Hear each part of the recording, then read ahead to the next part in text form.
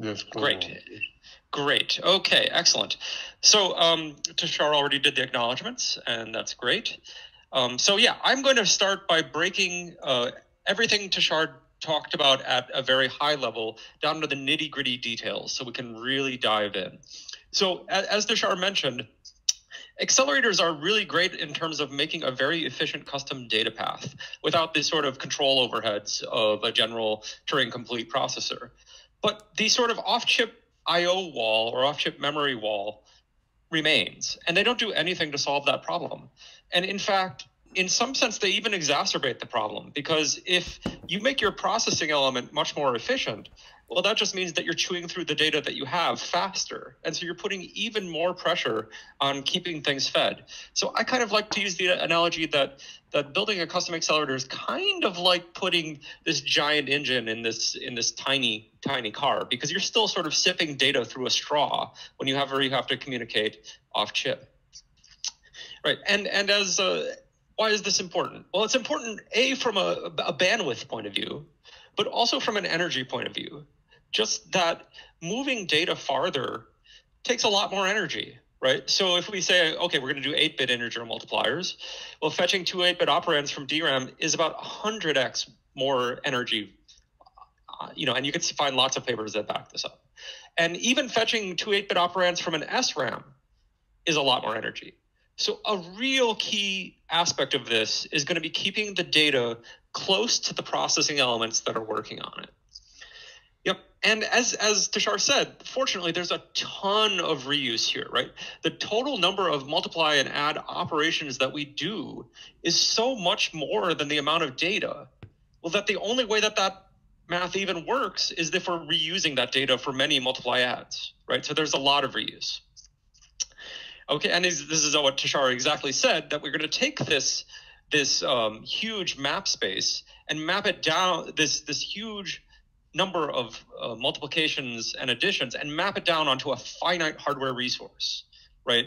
So imagine an adversary coming in and saying, oh, you've only got 1,000 PEs, but I'm going to make this neural network a little bit bigger, because that's going to be how I publish my new publication in NeurIPS, is I'm going to get this some kind of better network, and it's going to somehow overflow the resources that you provisioned on your hardware.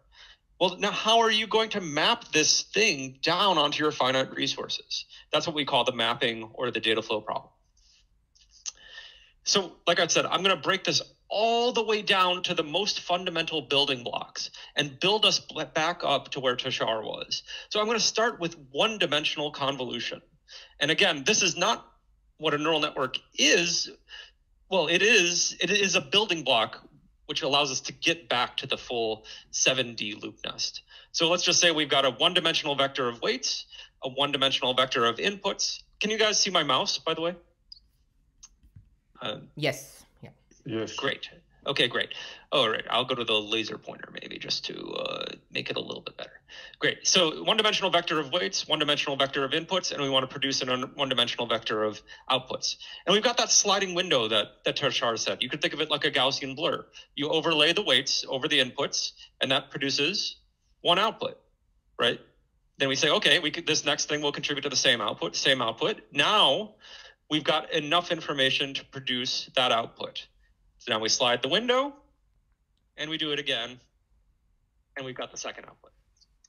Okay, but that idea, even by itself, had some ordering assumption, right? So what it was saying is, okay, I've got my inputs, my weights, and my outputs, and now I'm going over the inputs more slowly than I'm going over the weights, right? So the input was changing, the S dimension was changing faster, boop, boop, boop. And then I change my input, and then that's when I move on to the next output.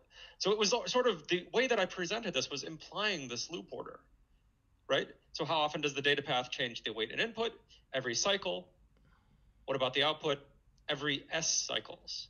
And so this leads to this term that this is an output stationary data flow, right? Because the output is changing slowest.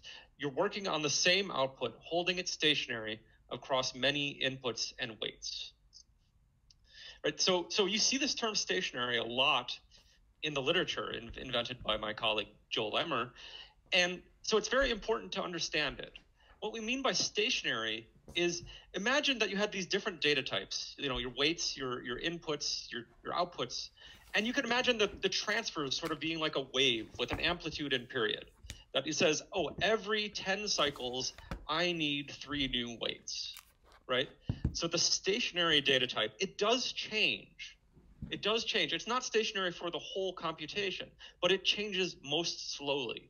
It's the wave which has the longest period, right? And, just like, I kind of like this analogy, because just like waveforms, you can have sort of bursts, right? Where suddenly, oh, I need a bunch of new things. And that sort of causes this constructive interference, right? And another side effect of this stationary is that it means that the thing that's moving slowest is also the thing that doesn't get reloaded, right? So when we were done with this output, we didn't reload it ever again, whereas we did need to reload the weights and the inputs, okay? So there's going to be a lot of implications to our buffering based on these reuse characteristics. We don't reload outputs in the output stationary data flow. We do reload inputs and weights.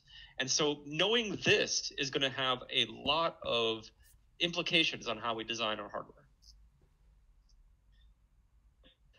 Now, notice that this stationary name, saying that a data flow is output stationary, input stationary, weight stationary, it gives you some intuition, but it's not a complete specification of all the behavior in a data flow.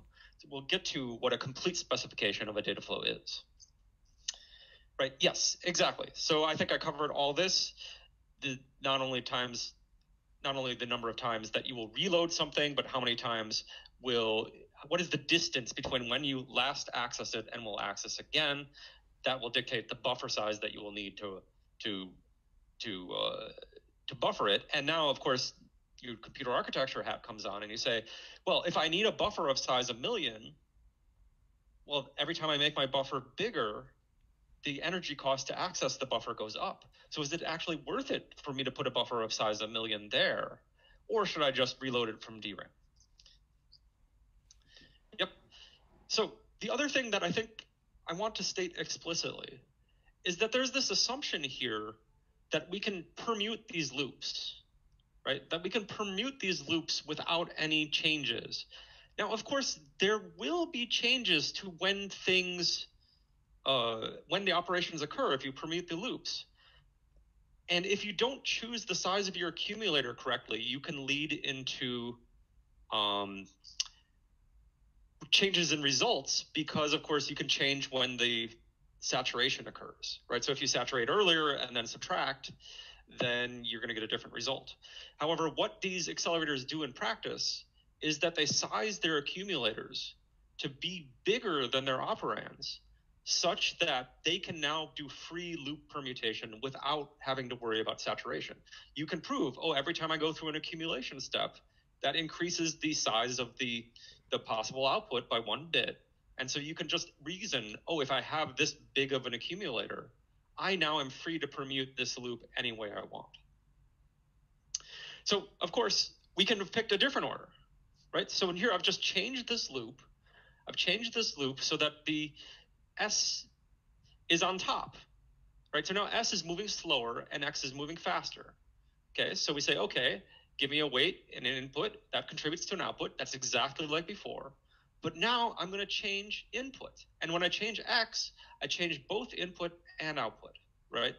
And then I change both input and output, both input and output.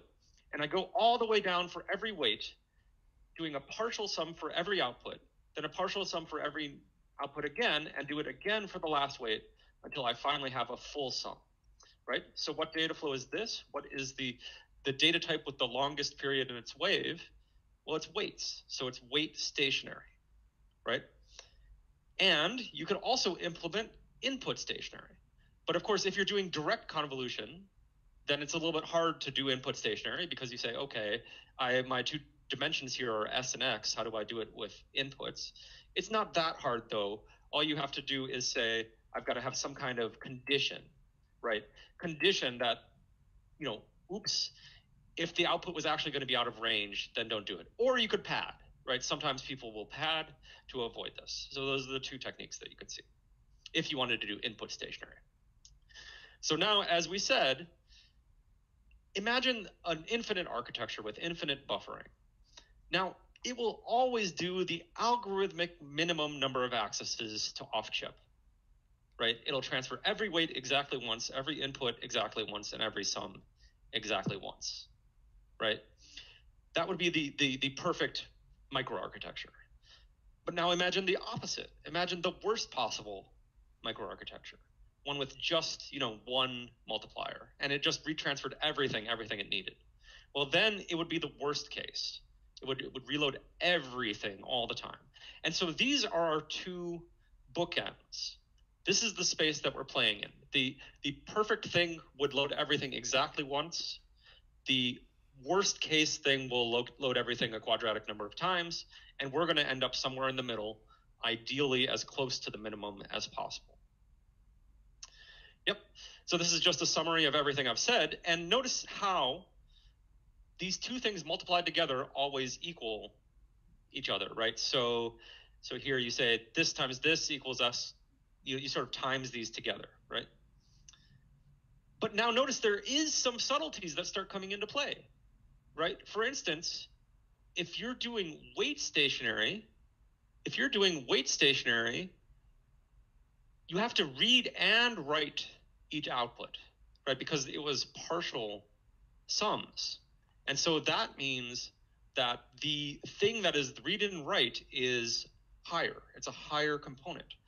The reason people love output stationary is output stationary says, oh, the thing that is being read and written is the thing that I'm minimizing. Okay, so this is why the data flow does make, a pretty large difference. Or more specifically, I would say that the data flow, the difference between the best case data flow and the worst case data flow is huge. I would say that there are several good data flows that cluster together, and our job is to find those data flows. Right, so let's get more realistic. Right, so let's start adding some on-chip buffering that will allow us to minimize our accesses to off-chip. Yep, so we're going to add those buffers there and ultimately work towards, a true buffer hierarchy. So the way to think about adding buffer levels is to think about splitting these indices and then rearranging the loop levels, right? So if our indices into our tensors were X and S, well, then what we're doing is essentially a form of blocking or tiling, right? Block or tile, you say, I want to take X and I want to split it into X1, where X1 is the number of passes, and X0, where X0 is the tile size. Okay, so if I have a tile of size 100 and I have 1,000 weights, then it takes me 10 passes, right? So then X1 would be 10, X0 would be 100. And similarly, you can do that to weights. Now, of course, notice that if you provision your buffering such that it fits, then that just means that this outer loop degenerates to 1, right? So if your weights fit in your weight buffer, then this outer loop is just 1 pass. But if an adversary comes along and says, haha, my new NeurIPS publication blows up the number of weights by a factor of 10, well, you don't say, oh man, I can't run that on my accelerator. You say, no, what that does to my accelerator is it increases the number of passes that I have to make. It scales up this temporal S1 loop, right? So that is the way to think about adding buffering. Okay, so the energy cost of a mapping is a function of the size of the buffer and the number of times that you have to access each buffer, right? So now remember the analogy of the amplitude and period of the waves, and look at how fast each of these statements are changing, right? Here, X1 is changing incredibly slowly, right? Which means that this here is constant over each iteration, each level 1 iteration, the innermost iteration, right? And now what is changing is these offsets, right? These offsets, but even the offsets, the S0 offset is changing faster than the X0 offset for this particular data flow, right? Yep. And by the way, you should think of this even for something like TPU, right? If you think of, oh, Google TPU, you say, oh, well, their buffers are really far away from their multipliers. Well, that's not exactly true, because you can think of them as having a level 0, right? Level 0 is the latches that are feeding into your data path, right? And so let's call that like your level 0 buffer. And obviously you want to make the level 0 buffer as small and efficient as possible, because you will be accessing that every cycle. Yep. If you have a level that's greater than 0, you have data coming in from the previous level, right? That's what we would call a fill. You have data that comes from that level 1, right? So data comes in from the level 2 to the level 1, fills the level 1 buffer. That costs energy.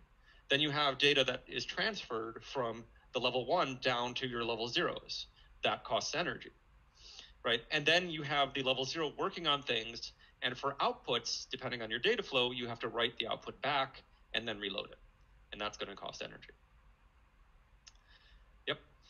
So if we look at the weight access costs, we say, okay, here, my S1 is representing a block of weights or a tile of weights that I'm working on.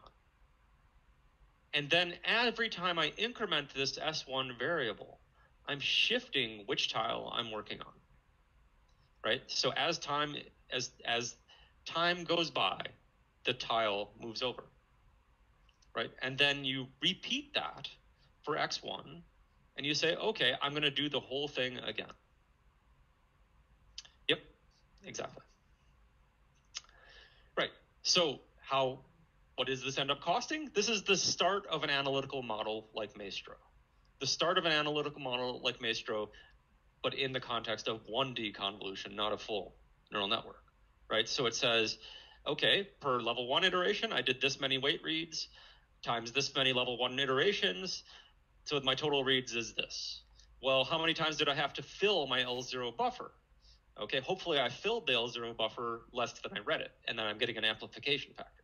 And you can say, okay, yes, for this particular buffer, it works out that I am actually filling the that buffer less than I'm reading it, and I'm getting an amplification factor that should result in an energy savings as long as accessing that buffer is efficient enough. Yep. And this is what we call disjoint or partitioned reuse pattern, because each tile was disjoint with the last tile. If we look at the inputs, right, the inputs have this funny sliding window pattern where we say, okay, this is how many inputs we need. And as we increment S1, the window slides over just a little bit and just a little bit more, right? Sliding window, right? And it just keeps sliding over and over and over. But you can keep a bunch of the data that was already resident in your buffer still resident. So you don't have to transfer this entire tile. You only transfer the delta between the current tile and the next tile. And again, that's what Maestro does in its analytical model, is it compares the delta between what you're working on now with what you're going to be working on in the next time step. And it says, okay, that is the number of fills that you have to do to satisfy it, and that is the energy cost for those fills. Yep, and usually you'll see the term halo to mean the things that are overlapping between the current tile and the next tile. Yep, and you can do the similar math. I don't think we need to go through all the details, but essentially it means this, I read this buffer this many times, this buffer that many times. Again, hopefully there's an amplification factor. So this tells you both the minimum size buffer that you need to get the reuse, right? Because you don't want to make your buffer too big, right? You want the buffer to be minimally sized so that you can keep accesses to be very cheap, and also area to be cheap. And it says the amplification factor of that buffer, right? So if you can make your tiles bigger, there's usually sort of a quadratic benefit to it, right? Because if you have two inputs and weights, making your inputs bigger means you reuse. If you make your input tile bigger, you reuse your weights more. If you make your weights tile bigger, you reuse your inputs more, right? So usually what you see people do is carefully choose those sizes such that they get a good amount of reuse. Yep. Okay, and now let's do the same thing for outputs. The outputs here, this is where the name stationary comes from, right? As S1 is moving, well, look, S1, the variable S is not used to calculate the index of output, right? So that means anytime we increment either of these two levels, we're not shifting what output we're working on. And so that's where the name stationary comes from. It's just this tile is just resident for a very long time until the tile is resident all the way until this outermost loop increments, and then you get a new tile of outputs. Yep, and you can redo the math for that. So the mapping data summary, for this particular data flow, right, it's going to do this many wait reads at level 0, this many input reads, output reads doesn't really matter, output writes, and this is how many times it will fill the buffer. So the ratio between this number with the concrete parameter sizes filled in, right? So if you say, oh, I have a tile of size this, I have a tile of size that, the ratio between this and this is your amplification factor, right? It's how much additional effective bandwidth you're getting from your off chip because you're filtering out those accesses. Okay, so that is everything you need to know about temporal reuse in convolutions. But of course, we don't just want temporal reuse, we want parallelism, right? And so parallelism is a form of spatial partitioning instead of temporal partitioning, right? They're both sort of two sides of the same coin because they're both related to how do you schedule the work onto the workers. But the considerations for spatial scheduling and temporal scheduling are not exactly the same. And so it is worth going through that case, right? So how will we reflect this in the loop nest? Well, what we will do is we will, for lack of a better term, block or tile for parallelism, right? So we will take that level of loops and we will say, aha, I'm going to do some of these loop levels in parallel. Well, what does that mean? It means in some sense that the index here is going much faster, right? You're sort of saying, oh, instead of incrementing by 1, I'm going to increment by the number of PEs that I have, right? So I'm going to churn through this work more quickly, okay? Right, so we're not introducing a completely new technique for parallelism. What we're saying is you make your loop nest, you cut your loop nest up into bits, you get the order of the loops into what you want, and then you decide, oh, this level should be done in parallel. Well, how do you know which levels are good to do in parallel, right? So let's look at it let's be concrete.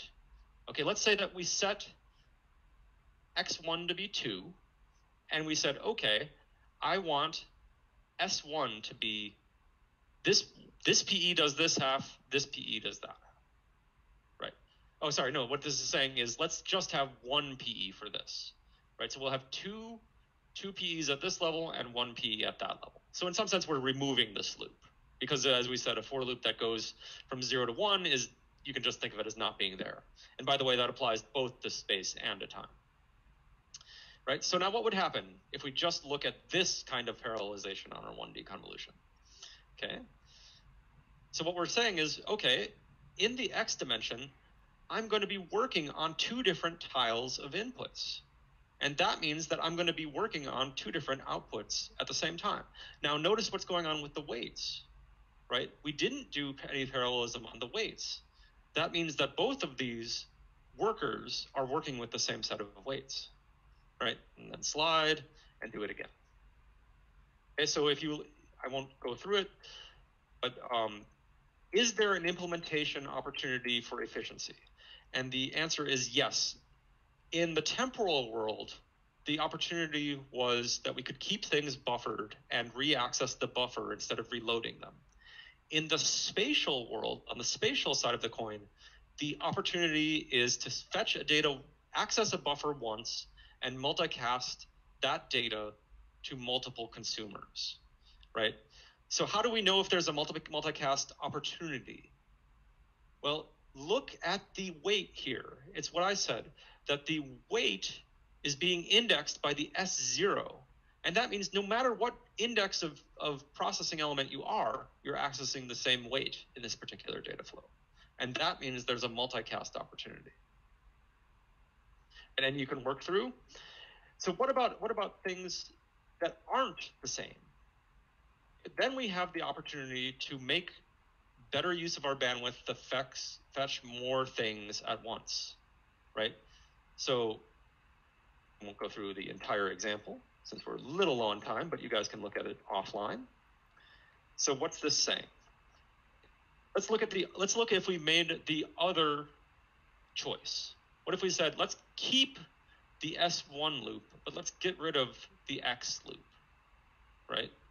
So now we have two PEs, and they're going to be working on a disjoint set of weights.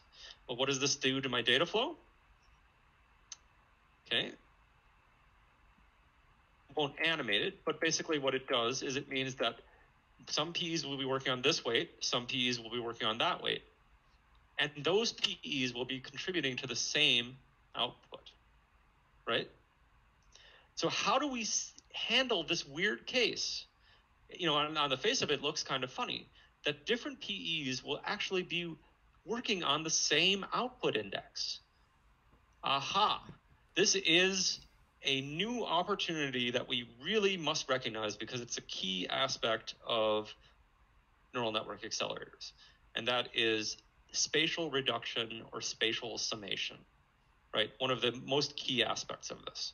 The idea that two workers contributing to the same output index means that a reduction must occur between their partial outputs in order to produce the sum. So in other words, if you look at an input, two people working on the same input was a multicast opportunity. Two people working on the same output is a, for lack of a better term, multi-reduce opportunity. So a reduction is the dual of a multicast, right? Yep. And that's where it comes from. That is where multicast comes from. And again, I don't think we have time to go through the entire example, but here we can see that we do need a spatial sum. And so what you can think of that is you can think of a network between the PEs that's doing that summation. And there's a lot of interesting proposals out there for what that network looks like. Google TPU is a good example. NVIDIA Tensor Core within the SM is another good example. The Tishar's own Mary work is another good example of this spatial summation. Yep. And, you know, to the first order, it doesn't necessarily matter whether you think of the sum as being inside the worker or outside the worker. I've seen it proposed both ways, right? Google TPU usually puts the sum inside the worker, and Mary puts it outside the worker. The hardware is kind of still there.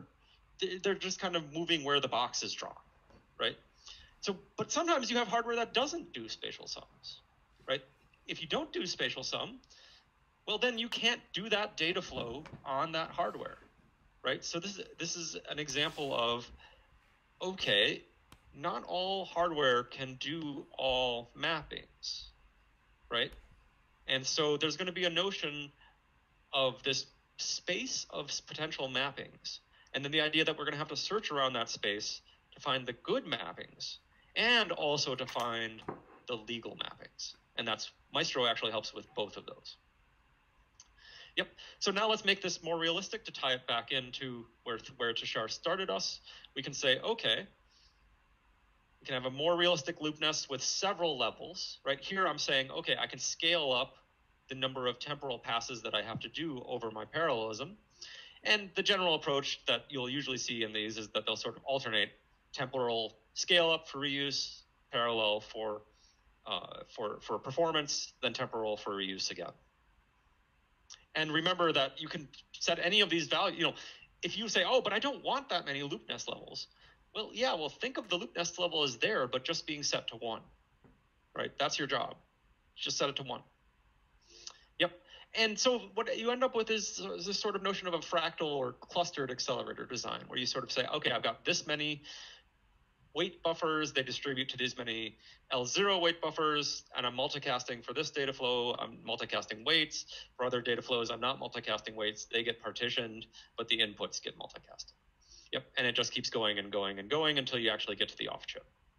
So as Tushar said, we now have to scale this up to 2D convolution, right? So 2D convolution just means that you have 2 dimensions, a row of each weight and a row of each input.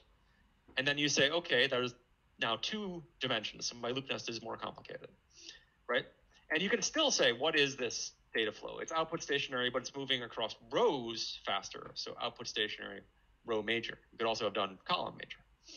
Yep. And so on and so forth. You can work your way through this, but the CNN problem is now taking these planes and now adding a bunch of planes of inputs and a bunch of planes of weights, and now summing, dot producting those things and summing that down. And then, of course, if you have multiple output channels, you add another plane of output channels and another cluster of weights. And if you have a batch size, then you would add another whole cluster of inputs, as Tushar said. And so what you end up with is generally thought of as 7 layers for direct convolution. You could also take the approach of changing this into a gem, as Tushar said, in which case you would have 2 matrices, each with 2 indices each. Yep. And you can ask the question, what data flow is this? Output channel, output stationary, row major, right? So this is where you need a more precise language for describing data flows, which is what Maestro provides. And so that's basically where I'm gonna stop. And I've said that understanding CNN data flow and tiling concepts is critical for any computer architect who wants to focus on domain-specific accelerators, especially for machine learning. Interestingly, most accelerators do not use caches. They actually use, special buffers. You could see my Buffet's paper if you were interested in that. And, the more you understand data flows, the more cool things you can do. For instance, I'd refer you to the UCNN paper to show, oh, here's somebody with a deep understanding of the data flow and scheduling of work, and the idea that you can get really interesting efficiency gains. All right, so that concludes my talk. I don't know, do we have time for questions?